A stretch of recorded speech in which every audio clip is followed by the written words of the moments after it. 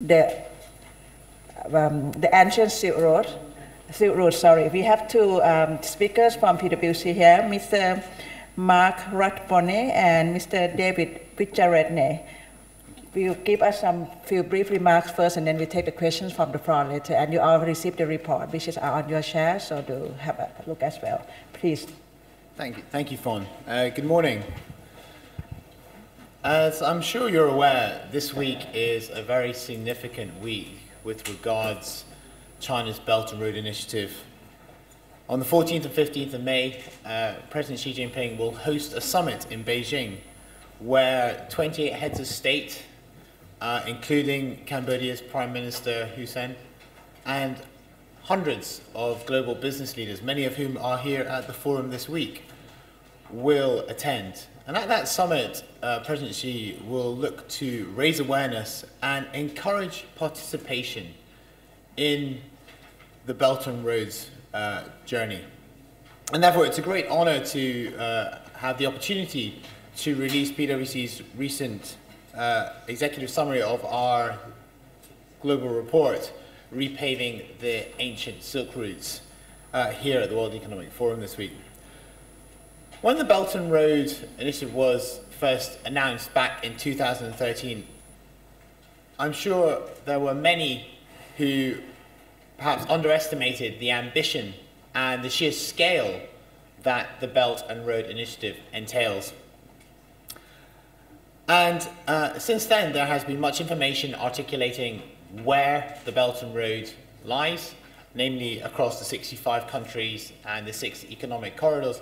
But there is still much speculation as to its specifics, namely what constitutes a Belt and Road project. How can companies commercialize it? How can companies get involved in a Belt and Road infrastructure project?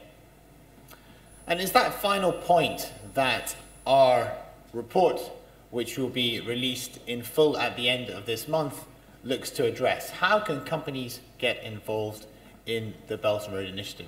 The report was commissioned over 9 months ago and involved the consultation of numerous subject matter experts both in China and across countries along the Belt and Road, regionally, and of course involving the expertise of our infrastructure and strategy colleagues around the PwC network.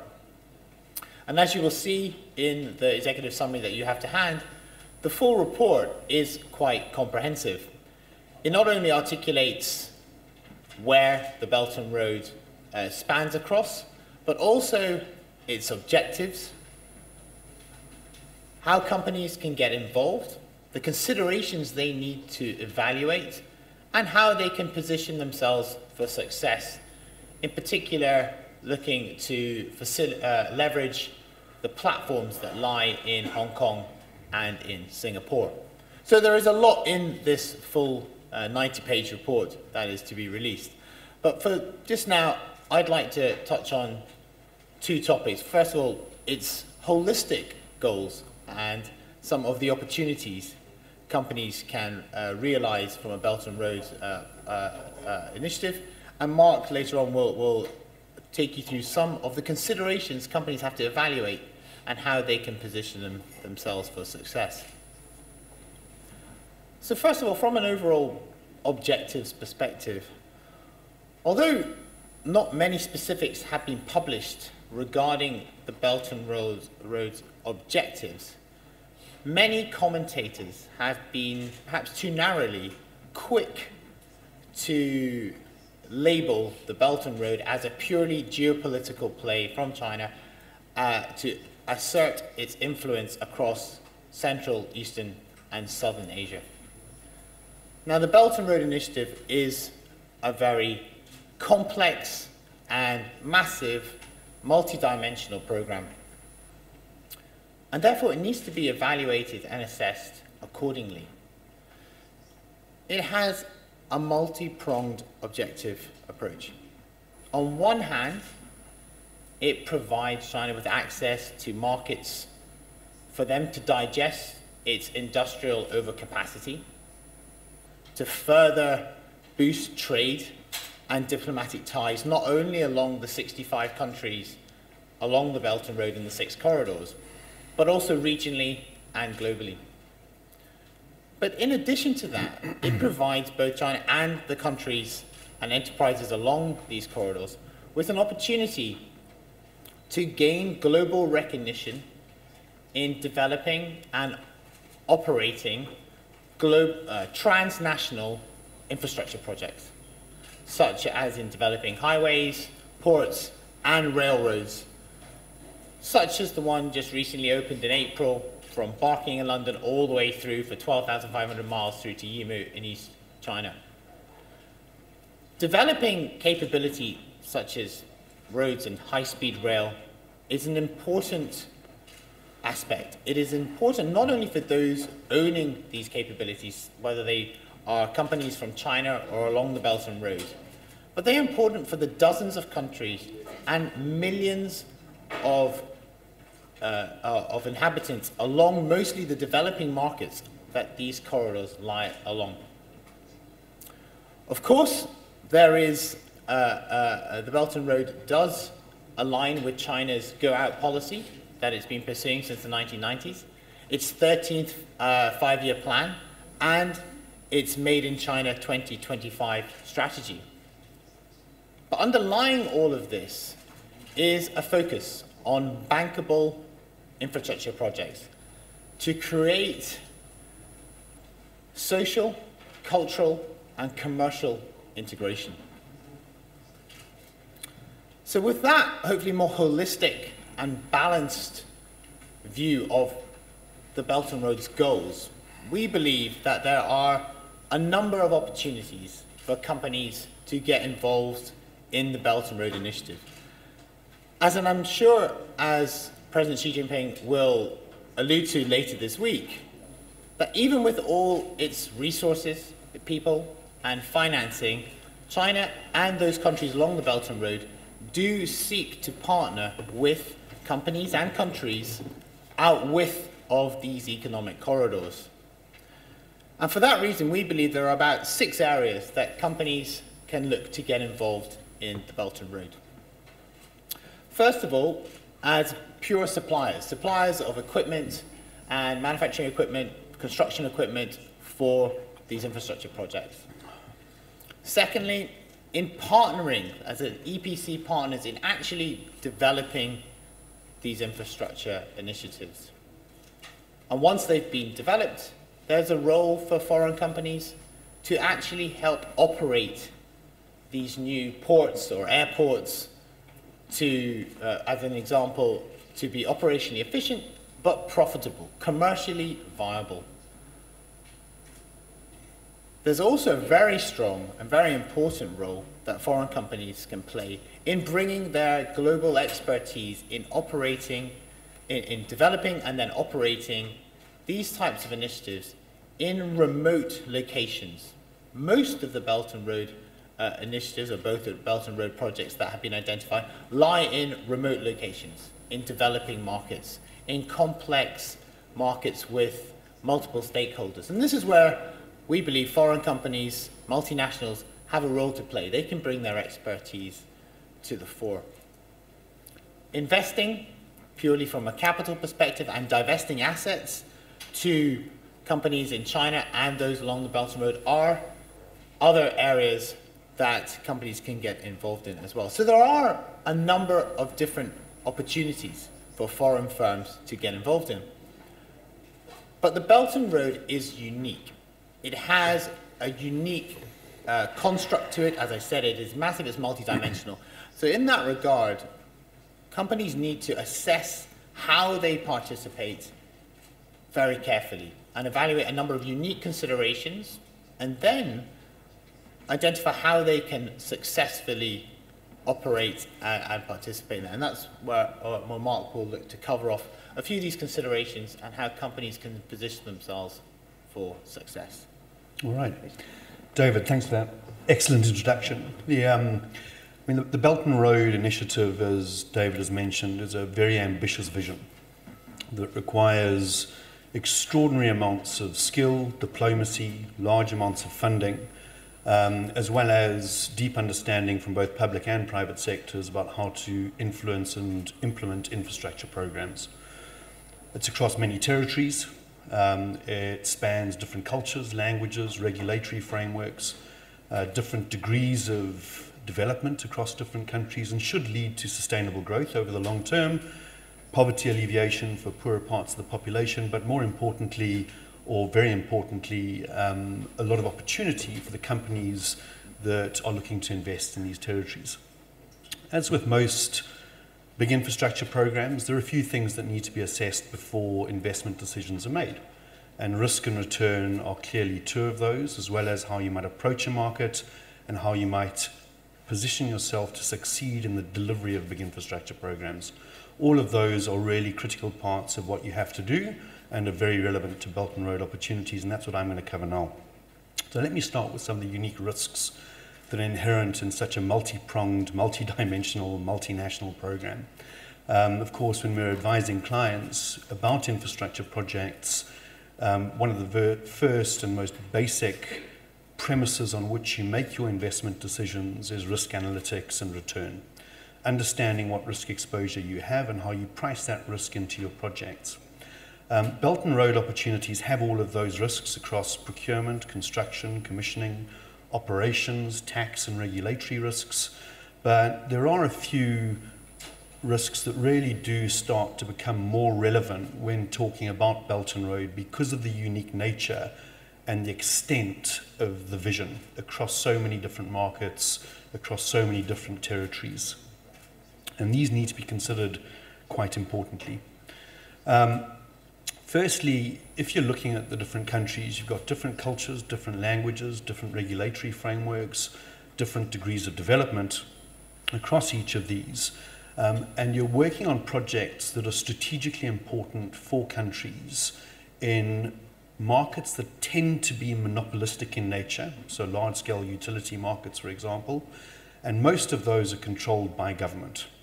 So the regulatory framework in which that project is operating becomes more and more important, and how that regulatory framework interfaces across political cycles, which often are shorter than project implementation cycles, and how they interface with other territories adjacent to your infrastructure project and on which that project might depend for success. The second key feature that really becomes quite fundamental around this is funding, and the fact that most of the companies that are investing in new markets look to see how developed the capital market is in a destination territory. Why? Well, they want to be able to fund the project effectively at cost-effective rates. They want to be able to extract their financing or their money over the course of time and generate their return. So capital markets become quite important. The geopolitics around Belt and Road is something that is way more heightened than if you're looking to do a standalone project in a specific market. Of course, the projects are generally cross-border, and that adds complexity. So governments need to understand very clearly that if they want to make success of Belt and Road opportunities, they need to have very clear ideas as to what they're trying to achieve and develop contracts that are based on precedent and are enforceable. On the private sector side, they should be working with governments to develop concession agreements and contracts that do use internationally accepted positions for things like compensation provisions, termination provisions, have tariff mechanisms that are enforceable and understood, have methodologies to ensure that the credit risk that you're exposed to is effectively contracted. The scale of the Belt and Road projects is big, we know that, and the more and more that we're seeing this develop across the emerging markets in Asia, the more we're seeing ODA and G2G relationships coming to the fore. And one must ask why. Well, emerging market territories are able to accelerate their access to new infrastructure stock and funding through signing G2G relationships that avoid potentially long and costly procurement processes that they might have to go through under a public-private partnership procurement. With that comes the funding risks inherent in these big-scale programs. The estimates around Belt and Road are that there will be hundreds of billions of dollars spent in delivering the program. ODA financing will be one pool of capital that people can access to fund these. So Chinese state government funds for strategically important projects is one pool of capital. The second pool of capital that we've identified is local government funding for locally important projects. The third pool of capital is private sector financing, where commercially you'll come in and fund the project based on the economics of the project and the concession agreement you can get. Of course, multilaterals will continue to play an important role in that overall jigsaw of funding that needs to come forward, but they tend to fund projects that are more based on procurement methodologies that are transparent, fair and open, rather than directly negotiated ODA contracts, which I think will form a large part of some of the Belt and Road opportunity. And although the Chinese government have allocated very significant levels of funds for Belt and Road, it does only form a fraction of the total cost of implementing the broader program. So what needs to happen to make sure that these projects do actually attract funding? Well, firstly, you've got to ensure that the projects are bankable. And how do you do that? Well, you prepare them effectively. You put in place strong contracts that have a lot of precedent included and are well understood. Secondly, you look at making sure that the revenue streams around those contracts are sustainable. You do your work around tariffs, you do your work around traffic forecasts, that sort of thing, but one must understand that in a lot of these territories, local government and the end payer don't necessarily have the creditworthiness that is required to attract commercial funding into a project. So work needs to happen around ensuring you have instruments in place that try and take on some of that risk. Operational and implementation risk across these programs is very significant. You're talking cross-territory, you're often looking at markets that are very underdeveloped and so have inadequate supply chains, potentially lack capacity. Certainly in government, you have a lack of understanding around government procurement. And so you've got to do a lot more work in understanding what you're actually getting into around these programs, who your partners are, who in government are the stakeholders, and how you can effectively deliver the project. All right, so you've got some strategies around what you need to do to make sure that you're doing the right thing. How do you then assess whether a project is viable or not? Well, you've got to go back to some very basic principles. And certainly if I look back over the last 15 years in Asia, one of the biggest fall down points or failures of government is to not prepare projects effectively. Okay? So up front, doing your viability assessments and ensuring that the projects that you're looking to invest in are economically viable on a standalone basis is important. Secondly, understanding the local market in which you want to be investing is critically important. All the markets that we are talking about are very different to each other, from a language, culture, political paradigm, funding, general economy. They're all very different to each other. So understanding your local market is crucial. Thirdly, the ecosystem in which your project is residing becomes quite important. Okay?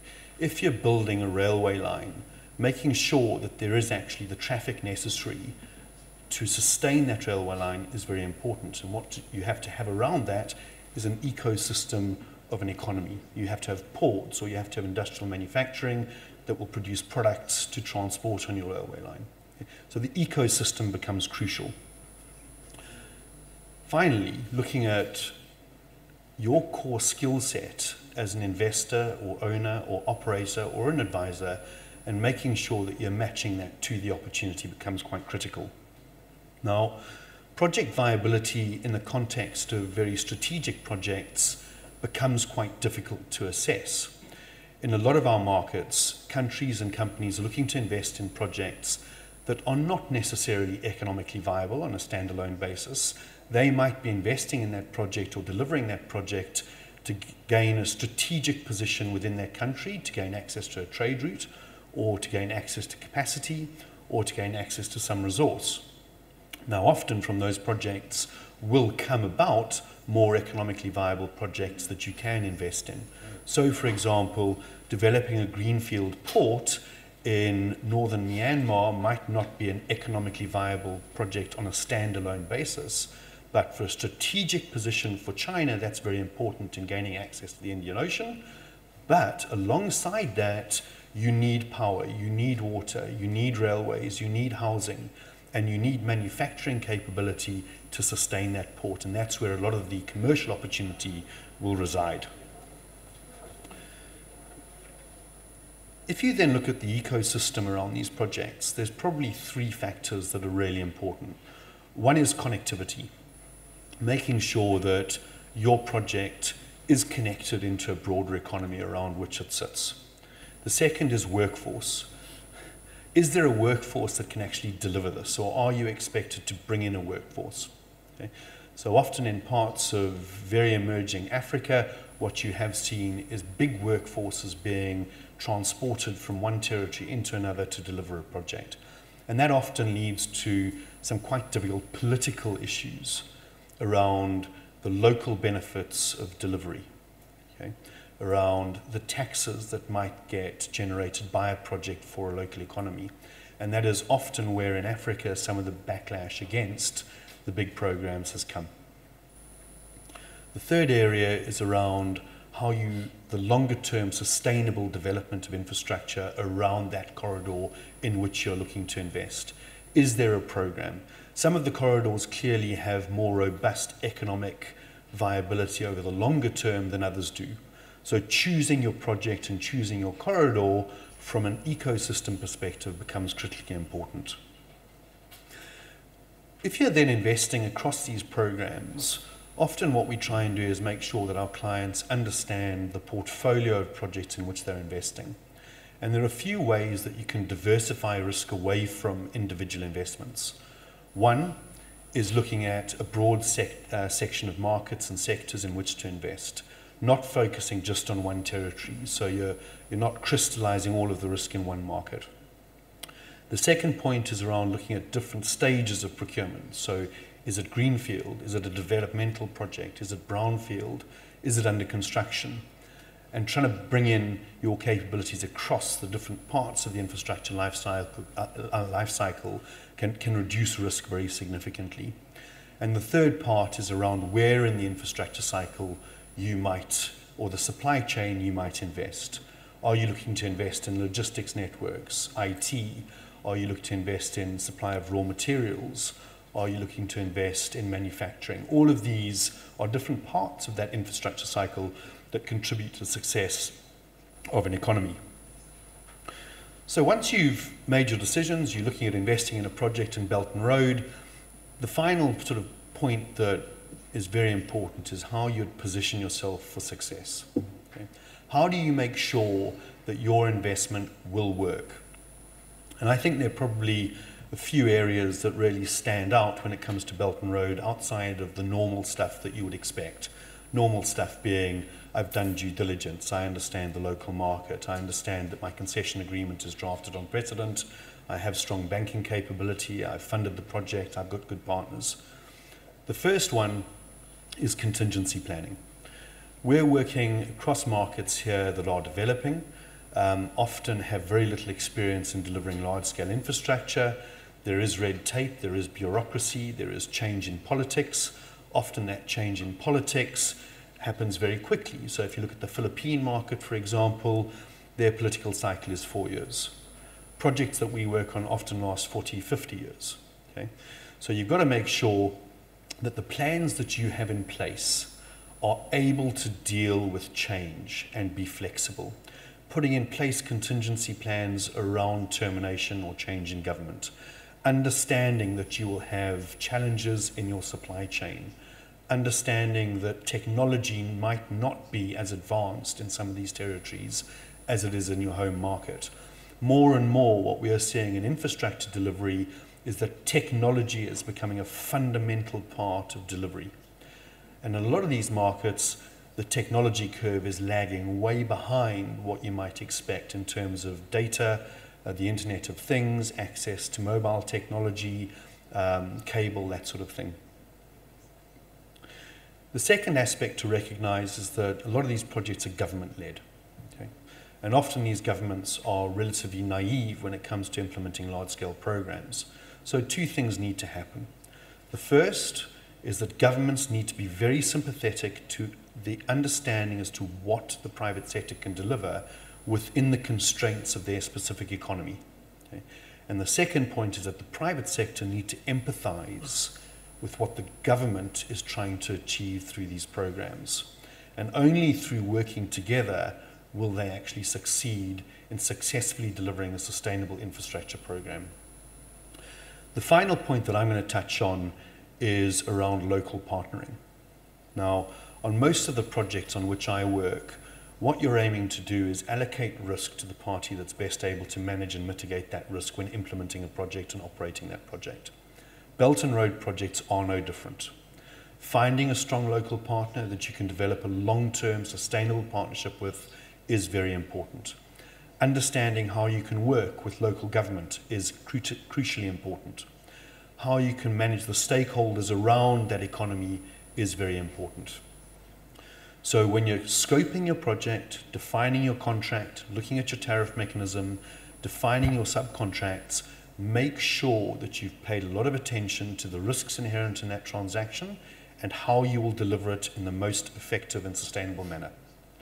I'll stop there and hand back to David. Yes.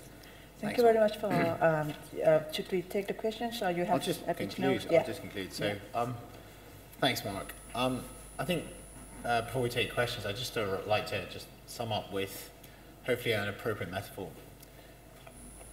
As you've heard, the Belt and Road train has already left the station. It's travelling through some uncharted territory.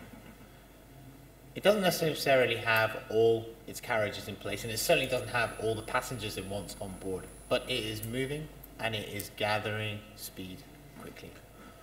And therefore, that's why we believe now is the time for foreign companies outside of the Belt and Roads countries, 65 and China, to learn more and participate. And with it's great hope that the Beijing summit is a success and that companies and countries out with the corridors embrace and start to get involved in what we believe is arguably the world's largest transnational infrastructure program ever.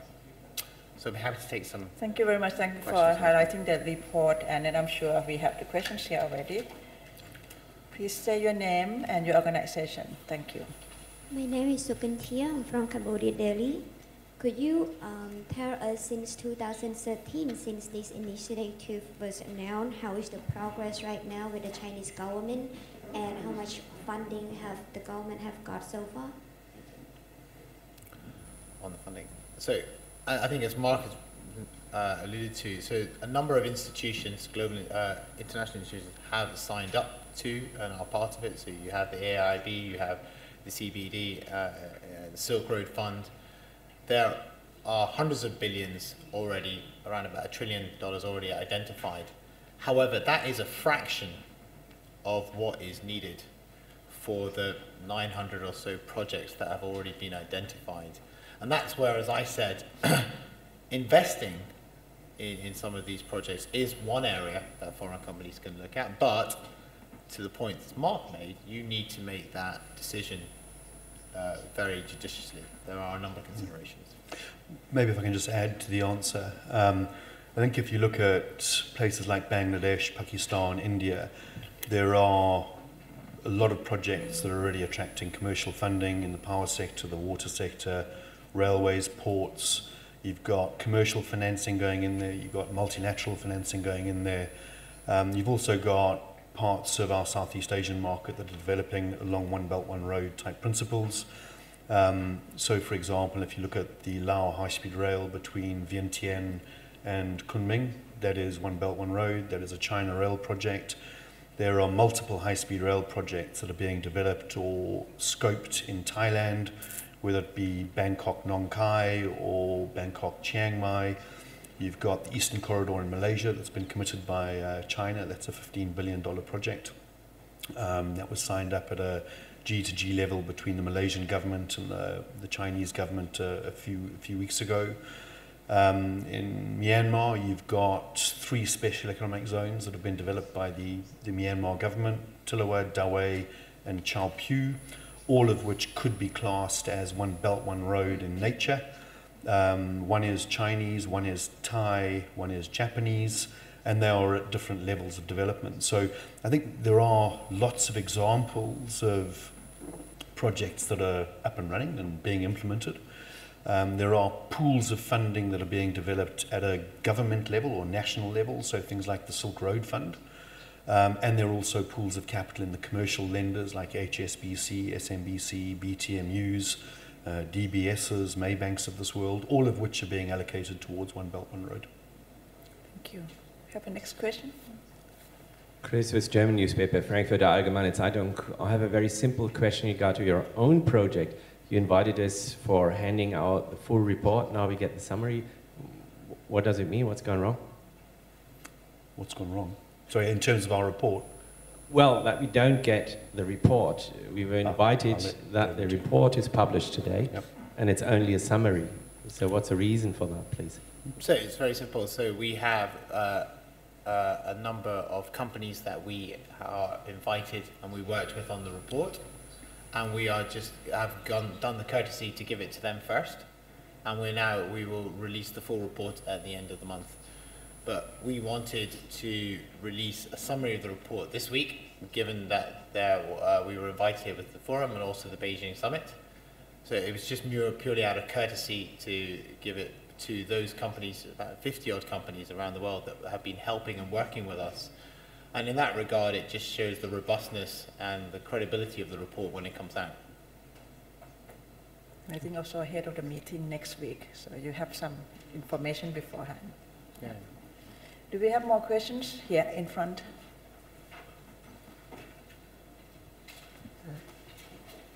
Actually, you have mentioned that it is a very Could you big say your project. name, please? Okay, and your sorry. organization. My name is Nithai. I'm from Tmoi, and then my question to you is all about the influence of Belt and Road Initiative. Whether you see it is going to have a massive influence, especially to save the world financial order and also economic order in the future, because foreign companies, especially private companies, going to be on board and participating in this initiative. So I think it's very important, and it's to give China a very big opportunity to achieve the goal. So how do you think about the future of world economic order and also financial system?